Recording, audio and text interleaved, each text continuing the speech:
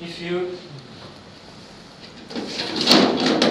kick the rod in one end with a hammer, it will propagate through, and the sound that you hear is actually the sound wave making a longitudinal wave traveling back and forth between the edges. The reason that it reflects here is that it stops here. So the impedance within this material is such that it just reflects and it bounces back and forth. If I clamp it with my hand, this wave will be attenuated a lot. Actually, the energy I gave in the end is sent to my hand and absorbed in my shoulder now. So what we would like to try to do is to maybe deliver the energy through the tether somehow. So a little bit of basic, I'm actually not a tether expert, but some basic theory. You can have three different kinds of waves in this tether. One is the guitar type of wave, where the tether is brought to some extreme point here and released, and it will vibrate like this. This is a transversal wave. The other mode is that the wave is applied by pulling or pushing it at some point, and the wave propagates just by a small bump. So if I stretch the tether, I will make it narrower, and this point will travel upwards with the speed of sound in the medium. The speed of sound in such a medium is nothing like we have seen before. It will have a tensile strength of at least 100 gigapascal, so a young modulus approaching 1 terapascal will be on. With some simple calculation, it's possible to show the speed of sound in this medium is something between 300 kilometers per second and 500 kilometers per second. So, for the wave to reach geostationary orbit, it actually traverses just 1.5 minutes or something. So, if this is a stable system, not attached in any of the points, this could actually be the case. You don't need to attach a special elevator here, it will be stable anyway. If I put it 1 meter down here, then 1 minute later, the upper end will move 1 meter as well. So, now back to my room. This one have all the essential requisites to demonstrate this. So I have already disassembled one of these. And this will form my climber. Or actually, I have 3 of them, like this. They are put together with a clamp where I can adjust the diameter. So by this I can control the friction between the brushes and my tether.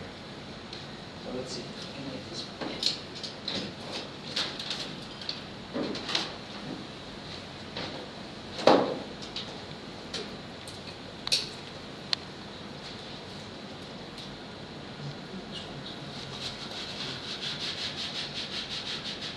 So what I will do now, I will apply to the top here a wave function that looks something like this.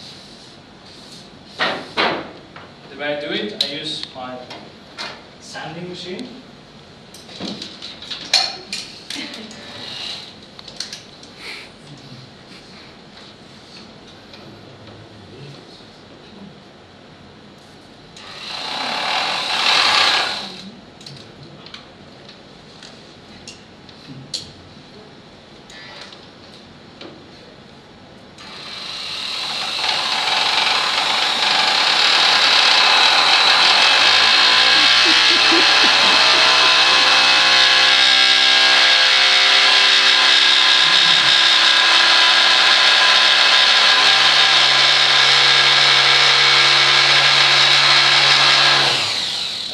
In a linear way. It's really great. This is now because the friction between the brushes is such that when you have this steep displacement caused by the sanding machine rattling on it, it really loses and you only have friction. On this phase, my machine jumps up, my hand actually lifts the rod back, but still this one has not been moved. You can also demonstrate it with your hammer. You can try it after, so you can play with it. if you do this, you will experience there is really a powerful force here. I tried to lift maybe 3 kilograms with this one, and it lifts it nicely. Okay, now you maybe say you don't want to apply the wave at the top, because in the top, unless you have an expensive solar array here, this is not very heavy energy. So it should be possible to apply it at any point. So if you turn the wave function, apply it at the bottom instead. I don't have a machine to do this, I have to do it myself.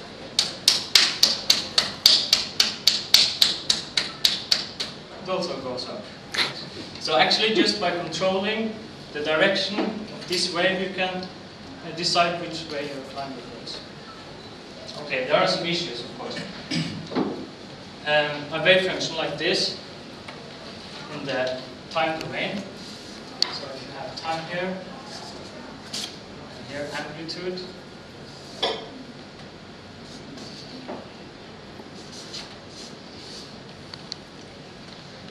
is composed, as you maybe know, of a Fourier series of sinus waves. So in the time domain, my function looks more like this.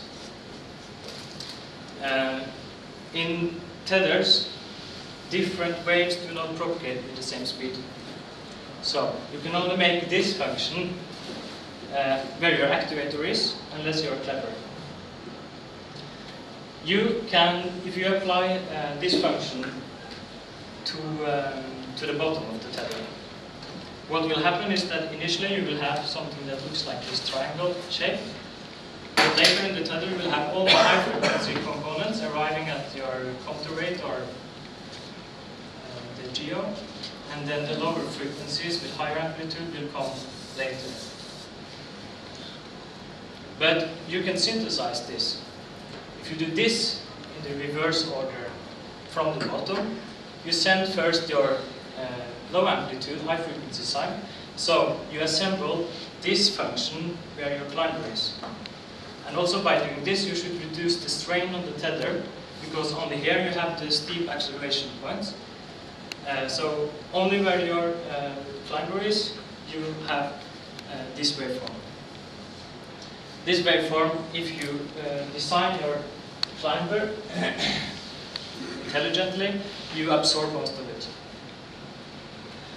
So, of course, if you want to have passenger and stuff here, you need to have a mechanical suspension system that makes a linear movement of the carriage, while the actual gripping part is the one that experiences this jerking action. Also, it is not 100% efficient, because in this device I have friction when it moves. What you can do in addition to this, you can have clamping modulation. So imagine, my hand is now the gondola going down. If I want to go down, so far I've only seen proposals for air brake in re-entry, which is very healthy for the humans on board, and you have high speeds and so on. You can actually clamp your tether, 100%, release it, and clamp it again. If you do this, there is no power dissipation in your joint, if you do it perfectly. The power, the energy that your momentum has, is transferred into the tether as a wave, so actually the opposite happens. So when you descend, you're sending your mechanical energy back here, and you can recover it. So now the question is actuators like this. We saw in Pierre's demonstration his shaking table of 88 kilonewton. It is possible with his shaking table to make any waveform in the audible area, I guess, with up to 88 kilonewton. So we already have actuators that can do this. So you can ascend and descend, and you can even recover